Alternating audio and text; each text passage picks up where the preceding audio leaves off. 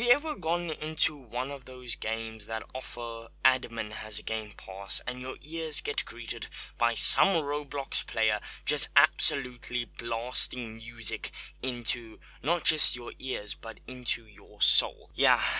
Long gone are those days. A few videos ago I made a video about Roblox making Roblox badges free to make for developers, and that was a great update. However, today we talk about an update to something that affects not just developers but all Roblox players, as audio is used by the general public just as much as it's used by developers. So what is this brand new Roblox audio update and what does it mean for you? Well, in this video we're going to dive into it. So to check out all of the new changes, we are going onto the Roblox dev forum on a post by Roblox staff member Bitfist. The title of this forum post reads, "Upcoming changes to asset privacy for audio." Let's give this a read, shall we? Developers, we are making important changes to the way privacy works for audio, giving you more control over how your assets are used across the platform.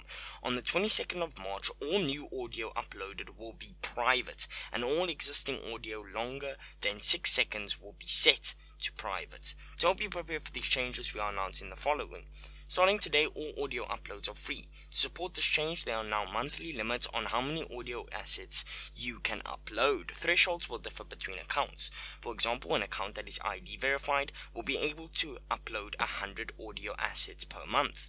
Learn more about uploading sounds and music here. We have released a new audio discovery plugin in Roblox Studio, which includes a step-by-step guide in the privacy changes section below. By March 22nd, our currently licensed music catalog will receive a newly curated selection of more than 100,000 right-cleared songs and more than 100,000 new professionally produced sound effects for top audio and music partners like APM, Monstercat, Pro Sound Effects Network, Music Group, and Position Music for you to use.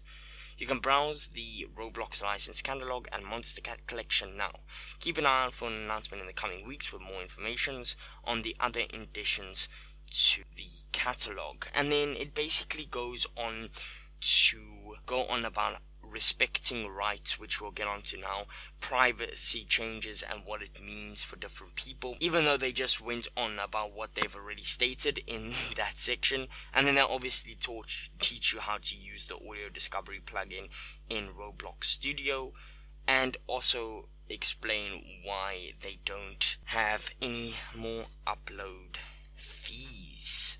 So in a basic summary, every single audio you publish from now on will be free instead of paying Robux for it, which, may I actually add, that audio actually costed quite a lot back when you actually had to pay to publish it. If your account is ID identified, you can publish 100 different audios every month. If you're unsure about how to verify your ID on Roblox or why Roblox want to ID verify you, watch this video right here. It explains everything in detail. By the 22nd of March, Roblox will have released tons of non-copyrighted music and sound effects to the audio library. And on the 22nd of March, every single existing audio on the Roblox audio library will be privated, and any newly uploaded audio from the 22nd of March onwards that is 6 seconds or longer will also be privated, meaning only you, as the uploader of that audio, can use it in Roblox Studio or listen to it.